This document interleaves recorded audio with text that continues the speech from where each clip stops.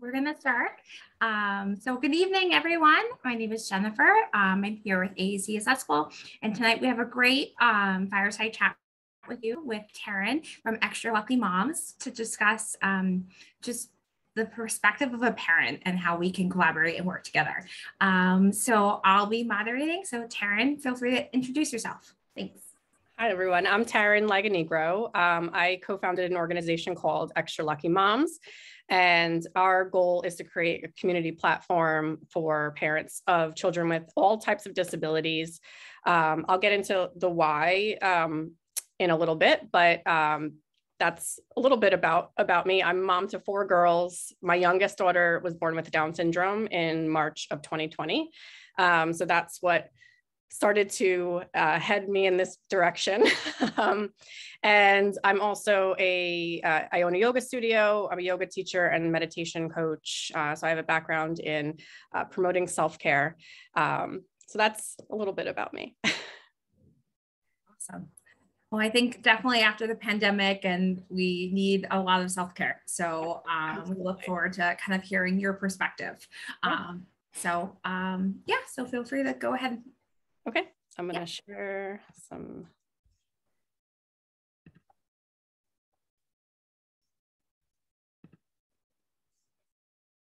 Let me know if you can see that okay.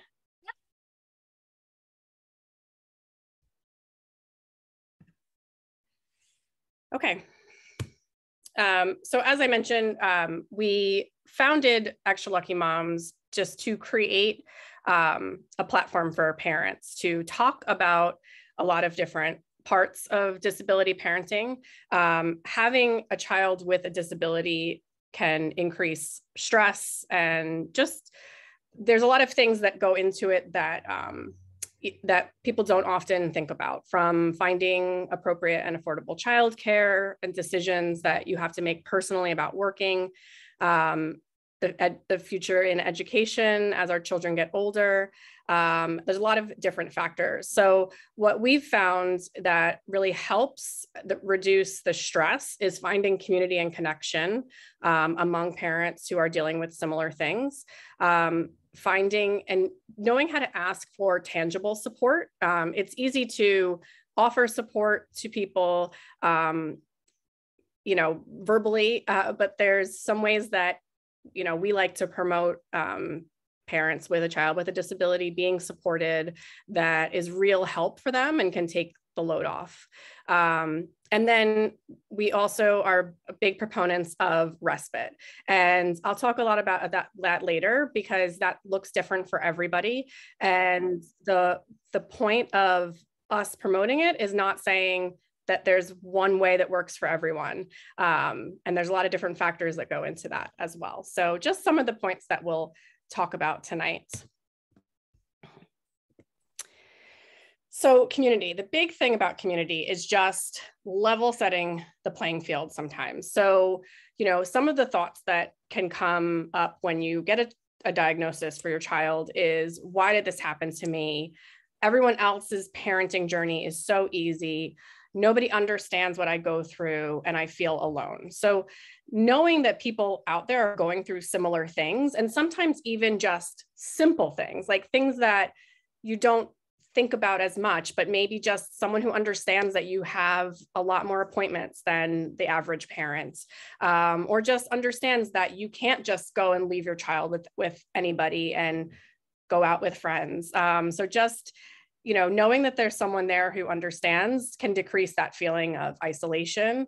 And then also there's people there who understand the celebrations that don't seem as big to other people. So we often say, like, those little tiny milestones that I had 3 neurotypical children before I had my daughter with Down syndrome. There's so many things that they did that I probably didn't think twice about, that I jump for joy that my youngest does now. So just even understanding that and having people to celebrate with you and understand that it is a big deal really helps to bring a lot of joy into this journey. And, you know, one thing that we like to say is that you can still have some of these really hard feelings and it doesn't change how you feel about your child.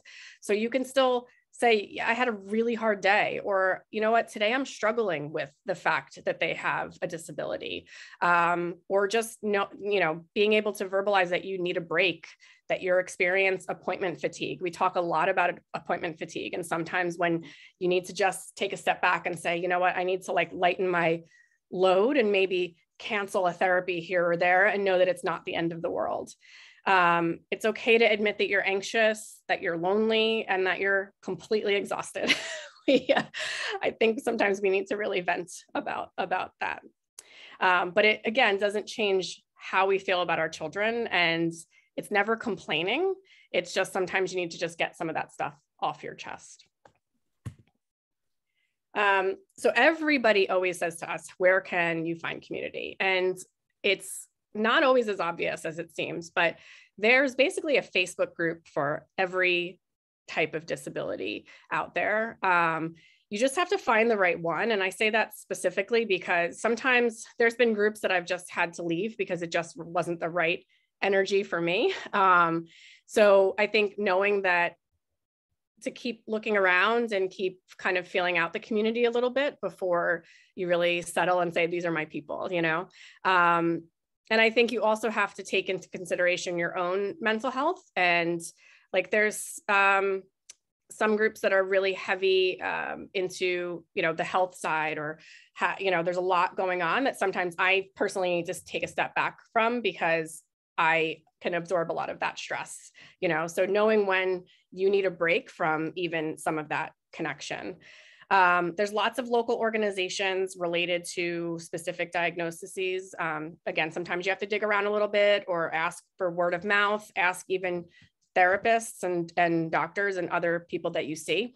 If you do have if your children have like physical or occupational therapists, those are great people to talk to because they're in so many different households and families, and chances are they've heard about some sort of group that's meeting or some great place to reach out to. There's a lot of national organizations. We'd love for you to come find us and we can help you maybe point in the right direction of a disability that you specifically need to connect with. My personal favorite in the Down syndrome community is the DSDN, the Down Syndrome Diagnosis Network.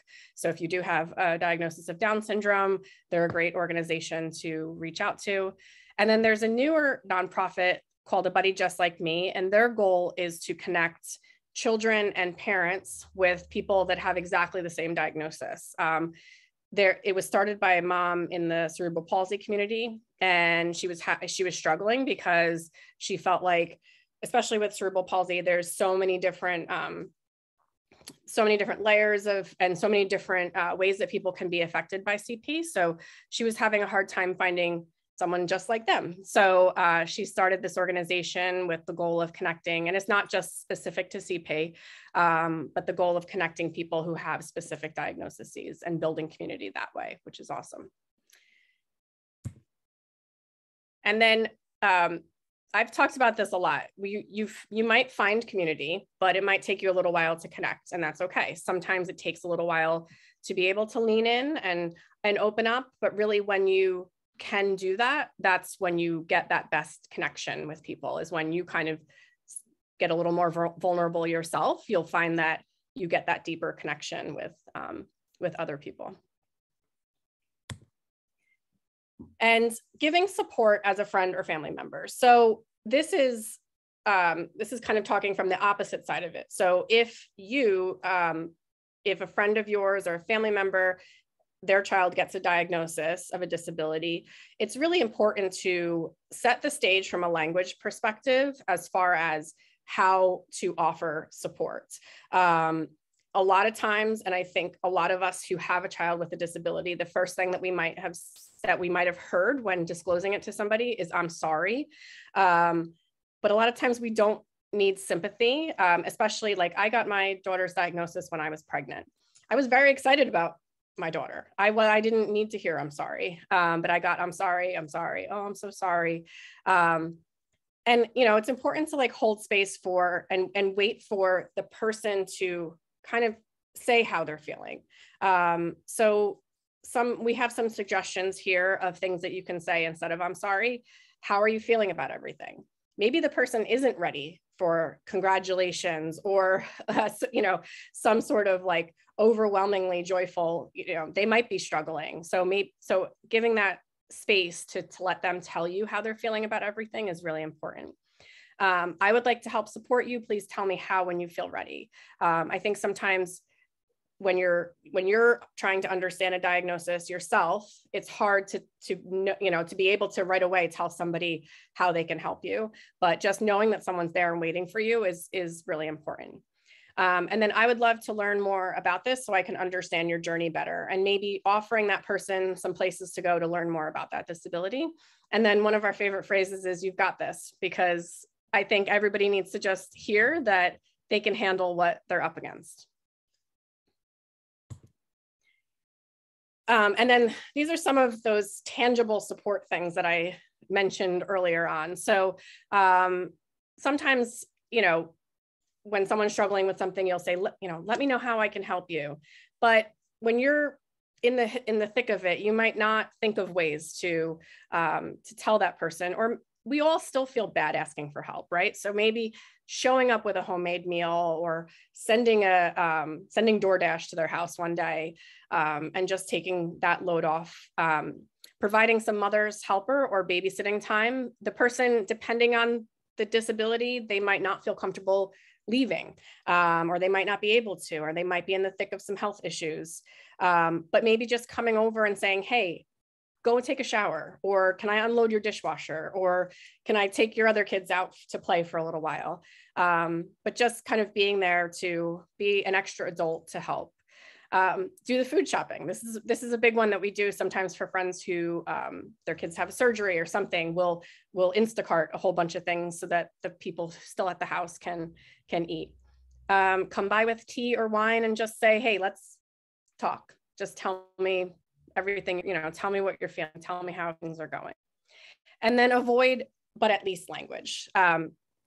So we talk about this, like, because sometimes people mean very well, but they might want to say, oh, but at least he's healthy, or at least this, or at least that. And it kind of minimizes the way that somebody is feeling. So just holding space, letting the person get whatever they need to get off their chest, and not trying to dial it down at all. Just saying, just being there and understanding. Disability parenting and the workplace. I'm not going to go through each of these bullets, but it's hard when you're trying to maintain a career and you have a child with a lot of health issues. But I think the more that you can be transparent to your superiors when you're working, and then also on the flip side, if you're a manager somewhere and you have a parent who has a child with a disability on your team, just how to be more understanding and maybe work things out with them a little bit differently. But from the employee side, just being open and honest with your superiors about what you need to do, being present where you are in that moment. So sometimes, like, if I'm working, I need to just say, I'm working, I can't do anything about what's going on at home. So I'm just going to focus on working. Being a little more intentional about mapping out the week. On a Sunday, I sit down for like 15 minutes or more and just say, like, okay, what do we have going on this week? And just avoiding some of those like overlaps and conflicts. And then getting involved in some groups in your workplace can really help and help people understand a little bit more about parenting a child with a disability. And then communicating to your medical and therapy team about your multiple priorities. So it's hard when you're a working parent, and if you have therapists who maybe need to move appointments around a lot, and you need to say, like, I can't be that flexible, unfortunately, because I do have to balance this, my career. And then, on the manager side, one of the big points that I want to hit is just not assuming that somebody has too much going on and passing, we've had a lot of people in our communities who have said they were passed over for a promotion because their boss just assumed that they had too much going on. So just being open and having like a back and forth dialogue about where the person is in that moment. And respite, my favorite topic. So in a perfect world, any of us would have time for date nights, daily exercise, the perfect healthy food and lots of breaks, but it's not the reality for most parents in general. And then especially when you add that element of having a child with a disability, it can sometimes feel next to impossible. Time is often the restriction, and then money is often the restriction. It can be a lot more expensive to have a child with a disability. So you might have to give up some of the things that you used to do because you're paying for something on the medical side. So these are some of my favorite quick wins that require little time and little money. So yoga and meditation, as I mentioned, is a big part of my life. And there is a ton of free and virtual content that's out there. So if you can dedicate yourself to maybe after bedtime, spending some time doing some yoga, or maybe get up a little bit earlier than everybody. It takes dedication, but you don't need a babysitter to do yoga at home. And like I said, there's lots of free things available. Taking a walk and listening to a podcast. So kind of just zoning out and, maybe doing like learning or whatever helps to stimulate your brain. Taking a spa shower. So I never like when people say like that a shower itself is self-care, but there's ways that you can spice up a shower to make it a lot more relaxing. So, adding some essential oils, putting music on, doing a face mask, and just taking a little bit longer and making it relaxing, and maybe even making it like a Sunday night ritual or something. Trade babysitting hours with another family and go to dinner if you can. I like the trading hours thing because it's, it kind of works for both sides and it saves a lot of money. Commit to reading 10 minutes every night before bed, just adding a little bit into your routine, and maybe drinking some chamomile tea to help yourself fall asleep easier. Spending time outside with no devices, just noticing nature. This is a nice little meditation tool to just sit outside and pay attention to 5 things you can hear or 5 things you can see, and just relaxing your mind a little bit that way. And then add breaks to your calendar, even if they're only 15 minutes. So just taking little bits of time throughout the day and maybe just sitting with a cup of tea or enjoying your coffee hot, and just finding those little ways to take a break. So that's the presentation side of it, but I would love to have some more discussion around anything we talked about. I put both of the Instagram handles here if anybody would like to connect with me as well. Okay. Awesome. Thank you so much. I love the aspect of kind of taking breaks from appointments. Yes. And as a therapist, I think we all need breaks sometimes, and that is so important. So, yes, I think it's important we all feel so guilty, I think, doing something like that. But if we're burning out, you can only imagine our child is probably burning out as well. So it's nice to just say, you know what, I'm gonna take a week off, or maybe longer. Yeah. I think the world keeps turning. And let's practice these skills in the real world, especially I'm a speech therapist by trade. We go communicate with someone at Target, go to the park. That's a great way to practice those communication skills in the real world. It's great that you can communicate with me, but I'm not cool.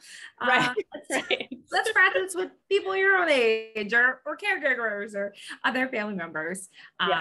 So I think a lot of this is also helpful for clinicians. I think anyone just taking time and taking breaks is so important. Yes. So trying to see if we have any questions. Tana, do you have anything from Facebook? Okay. So we have one question that came in. How do other parents determine how much time to spend focusing on communication with their child? How to find the balance between frustration and supportive and encouragement? I'm not sure if that's more geared toward like as a clinician or as a parent. Maybe Taryn, you could kind of touch on like how to find the balance between, I'm sure that there's times of just being frustrated, and how to find that balance. I always follow my daughter's cue, when she says that we're done, like we're done. I'm not going to keep pushing her. And, luckily our therapists they know her very well now too. And they know if we're going to push her, it's just going to get worse and worse. So we work a lot of play into the therapies. So sometimes we'll just stop and say like, okay, let's let her color for a few minutes and just kind of reset that time. Or maybe it's like, let's change of scenery now that the weather's nicer. We're in New Jersey. Now that the weather's nicer, like, let's go out on the patio. Let's move therapy outside and just change the scene. So I think it's important to, and there's been times where we've called, an hour-long therapy after 30 minutes because we're like, this is not going to work. And just understanding that and not being afraid to step away. I think in understanding that they are your daughter is a person and she has a voice and it should be recognized and acknowledged. Okay, another question came in. How do you help others in the family, extended family, like grandma or aunts, understand a unique child in the family? I think I need some speech therapy. That's a great question. And I think it's tough because I think there's a lot of, especially as things have changed so drastically in the disability community, even over 10 years, 20 years. In my lifetime, children with Down syndrome were almost immediately institutionalized. It was like 30, 35 years ago where that was the more common thing to do. And here we are in such a different place in only that amount of time, which, so I think where the hardest thing for me with family has been just breaking down some of those preconceived notions about how much has changed and nobody's, fortunately in my own family, nobody has ever been negative intentionally. It's just bringing in some of those things that they understood, and even language that was totally appropriate a couple decades ago. So I've always liked gentle communication with people, because I feel like if I'm getting mad at somebody for saying something the wrong way or asking a question that's a little bit ignorant every time, they're going to be less and less willing to learn from me and less willing to ask questions. So I've always used like gentle advocacy where, I'm like, we prefer to say it this way. I understand that that's the way it was always said, but we prefer it this way, rather than like getting, I've seen a lot of people who just get angry right away, and that just doesn't help anything. And I think when you take time to explain why something is different, it helps people want to change more. So, and I think just involving people in as much of the process as possible, and just being open about your whole journey can help some family members as well. Yeah.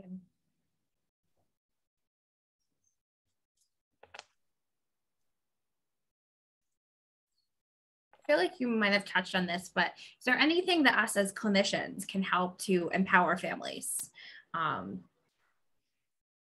Yeah. Because in some ways, especially if you're doing early intervention, you're in the home. So you are in these families' homes and in their safe spaces. I see children in a clinic setting, but just, you know, we often have these relationships and do see people weekly, and just how to help empower families, yet not, we don't want to cross that boundary of professionalism either. But when you see that someone maybe could benefit from some help, or just how to empower. Yeah, I mean, I think that I think a lot of every therapist I've met is very good at like picking up on when somebody might be struggling. And I think just like knowing when to step in and say like, hey, you're doing a great job, or hey, this is what, you know, this, like maybe picking out some things that are working really well, or that you know that they're working really hard on, even if like you're having a rough go, like let's say it's a rough appointment, or like you've been stuck on a milestone for a long time and you can feel that frustration, maybe just offering that encouragement of, gosh, but you guys have come so far. Think about where we were 6 months ago. Or, you know, there was one time when it was early on in my daughter having physical therapy. And you know, I just felt like I was in that feeling like I wasn't practicing that much, you know, in between therapies. And I felt like I was starting every therapy session for a while, like apologizing. Like I was like, oh, we just had such a busy week. We had so much going on. We really weren't working on this, blah, blah. And, you know, one day my physical therapist was like, she's like, everything that is going on around you is therapy. Because we have 3, you know, older daughters. They're constantly playing with her. They're constantly motivating her. She's modeling them all, you know. So she was kind of just like a very gently like, you're fine, you know, because she's like, all of this that's going on, because my daughters were like all running around. She's like, all of this is that practice that you think you're not doing, you know, and she said it right when I needed to hear that. So I think just picking up on some of those cues and knowing when to like give the parent a pat on the back, even if it may be like on the back end of something that you had to tell them they need to work a little harder on, but say, you know what, but you're doing an amazing job on, you know, this, that, and the other. Thank you. I have one more. What are your tips for taking first steps after a diagnosis is provided? Yeah, that's a good one. So first step would be to just give yourself time to absorb. I think initially I spent a ton of time Googling about Down syndrome. And to be honest, it was like probably the worst thing that I could do at the time, because there's just so much information, a lot of statistics, a lot of medical information. And again, like I've said, so much has changed in the last couple decades that all of that old information is still out there. So I think just giving yourself time to just sit with it for a little bit. But the first thing that I would say to do is look for community, look for connection, whether that's social media, whether it's searching some hashtags. It took me a little while to get to social media with my daughter's diagnosis, but that was like the first place where I found joy and I found relief. So I would say when you're ready, find some community and just connect with people, message somebody who has a similar diagnosis and say, you know, hey, can I chat with you? Or, you know, what would you suggest? Where would you suggest I go to learn some more information? But just taking it one step at a time and not overwhelming yourself. There was some articles that people would send me, or the genetic counselor sent me, that I would just start reading and get completely overwhelmed. And I just wasn't ready to kind of dive in on a lot of that. So one step at a time for sure. Oh, definitely. Okay. Another one from the registration. After my child was diagnosed, we received so many recommendations of what to do. It was very overwhelming. How do you make decisions? How do you make decisions to balance to balance all the appointments, therapies, etc. activities? Yeah. I remember feeling that within the first couple of weeks of my daughter arriving, just getting bombarded with, well, you have to do this, you have to do that, you have to do this. And I hate to keep coming back to the phrase, take one step at a time, but it felt like a mountain to climb. And I was like, oh my gosh, how am I going to do anything else? I'm just going to be at appointments, all day, every day. I was like, I don't know how I'm going to, do anything. And I think with therapies, starting one at a time, getting a good routine going with one, and then maybe adding another, but also knowing when to say, you know what, I can't add that one right now. And just knowing that it sounds like, it sounds facetious maybe or something, but it will all work itself out, because I like I said, I thought that was all I was going to be doing. And now, even now we have 3 to 4 appointments a week. And it just works. It somehow just winds up working, and you get used to it. Always make the decisions about what's right for your family. And you don't have to worry about, this person does 6 therapies a week and I'm only doing 3. You'll know your child, and you'll know what you need to step up and step down a little bit. And that could change every little bit anyway. So, not worrying about, I have friends who are in twice as many therapies and appointments than I am. And sometimes I'm like, oh, am I doing the wrong thing? But my daughter's thriving, we're making the decisions on what's right for our family, because we have 3 other kids to balance as well. So, yeah. Can you tell us a little bit about how Extra Wealthy Moms came to be? Yes. Oh, I kind of skipped over that, but yes. So we founded Extra Lucky Moms because the Down syndrome community is beautiful and huge, and such a joyful place and so welcoming.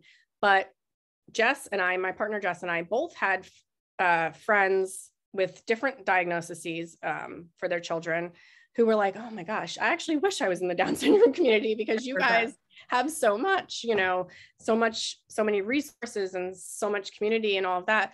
And we were like, why are we doing, why is everything have to be in a box? Because I might not understand what it's like to raise a child with autism or to raise a child with cerebral palsy, but there's so many things that are more similar about all of us than are different, So we just thought, why don't we bring everybody together? Everybody's welcome. if you have, we have moms in our community that have their children have a micro deletion of a chromosome.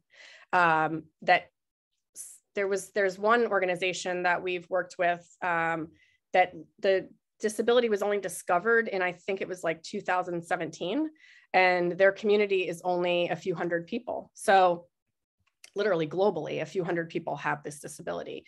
And, but again, we can understand so much of what they go through. There's a lot that's different, but there's so much that's the same.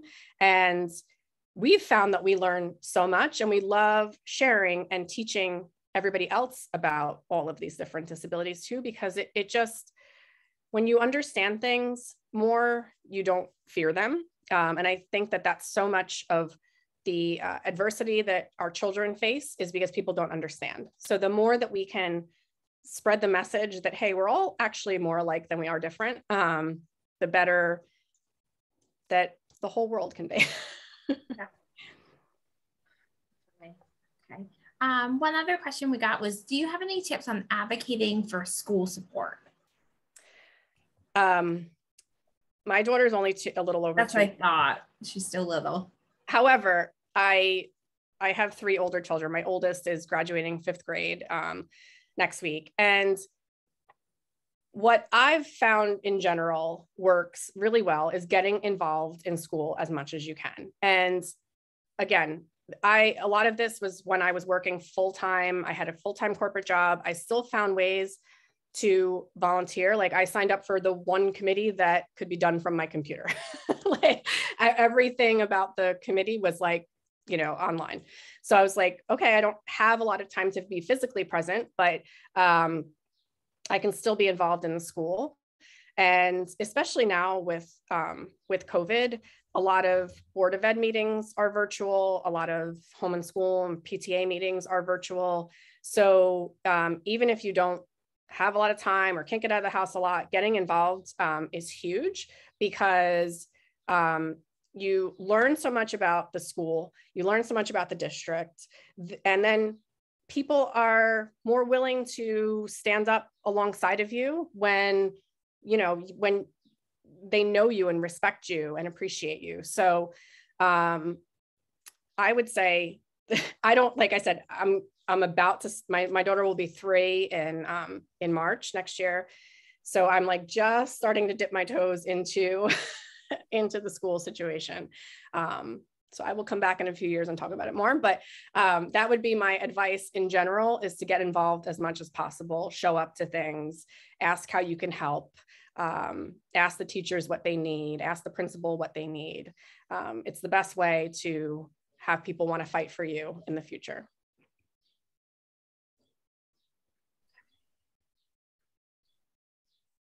Okay, we got one more question from Laura. She said, how do you connect which social media in what ways and limits? You cut out a little bit, so do you want to? Sorry, that's okay. So Laura asks, how do you connect which social media in what ways and limits?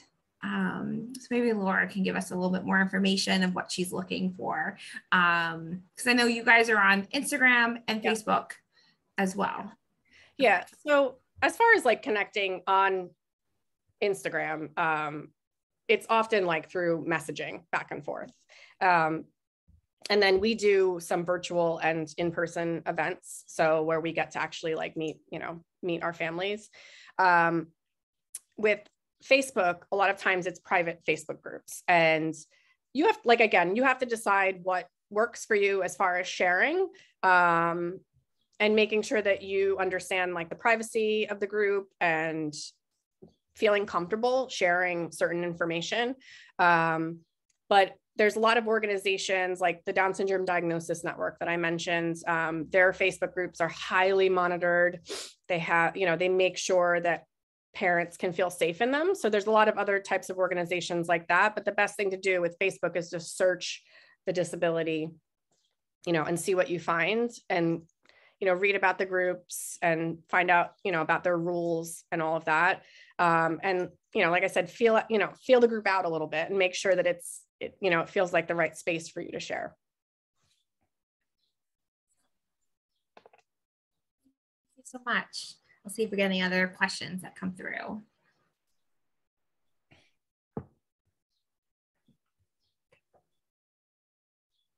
Okay. We had another question. It said, I work with many families who have more than one child. What tips do you have on navigating disability in your family with typical siblings? I assume you mean talking to the child, maybe. Sorry, I'm just reading the message. No, it's fine. So I guess I can answer this in 2 ways. First of all, from like a therapy perspective, I try to involve my other girls as much as possible, and they know that they can always like jump in and, participate. Our therapists are great about that, because I never want to be like, no, this is Rhea's therapy, like, stay away kind of thing. I want them to be included and a part of it. And then as far as talking to them about the disability, that's really been a journey that we've let happen sort of organically. We did read my 2 oldest daughters. They were, when we got Rhea's diagnosis, they were 8 and 6. So we read them some kid-friendly books about Down syndrome, just so that we wanted to be able to talk about Down syndrome as much as possible. And kids, like adults, but kids especially, make up their own story in their head about something when you don't explain it to them. So we were very open with them from the beginning. Rhea also needed surgery when she was 2 months old. She needed heart surgery. So there was a lot that was going to be different about her being a newborn, that we didn't want them to be scared and think that, that everything had changed. So we were very open with them about that. And then we've just let them know that they can always ask questions, and they do. And sometimes they'll come to us and, ask a question that just popped into their head about Down syndrome. We've also, like this past World Down Syndrome Day, I read to their classes. I did a presentation for the 5th grade, so that their peers could learn a little bit more, and they were able to ask me questions, and they had great questions as well. I loved, especially the 2nd grade, they had awesome questions, but 5th grade had really, really intelligent questions.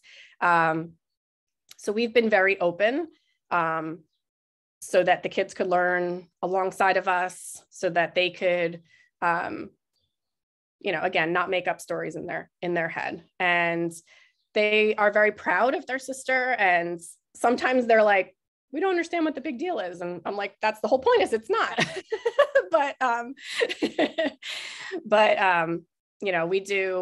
We do talk to them a lot about it. And, they've now gotten to meet a lot more families in the disability community that have older children and come to different events. And, we did a walk for Down syndrome in last October. So they got to go to that, and we kind of make it a family affair, all of it. Another question we had is guidance on balancing attention when so much occupies your life for a child with special needs. Yes. The fortunate thing is, if you could find a fortunate thing about COVID, when Rhea was born 2 weeks after the pandemics. She was born in late March 2020. So we had a lot of quality time, and we've now had to get back into now that schedules are back to normal and all of that, we've had to get more intentional about making sure that we have individual time with everybody. But that's, again, part of, like I said before, about including them in whatever they want to be included in, balancing, because I have a big family, I have to be intentional about how much I sign the kids up for, so that we're not just running in a million different directions all the time. So I try to make sure that, everybody has one activity a season. And so that way we have at least a few nights at home that we're just having dinner together. And making sure that we have enough family time on the weekends. But it is a balance. You have to just find that sweet spot of what, each child needs to feel seen. Thank you.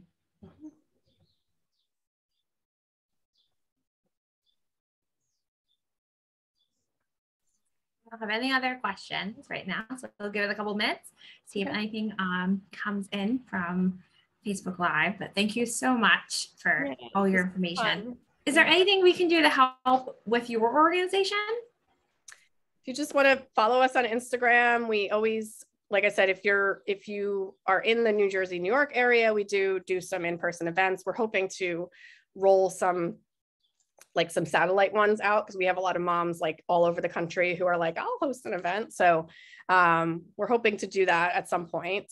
But yeah, we always have a lot going on. We also do a lot of things like this. So if anybody works at a company and they need they need us to come and talk about, that for any of the diversity and inclusion initiatives that a lot of companies have, we're also available for things like that. So a lot of things on our website and on Instagram. We're always sharing new diagnoses, sharing different families, and having fun.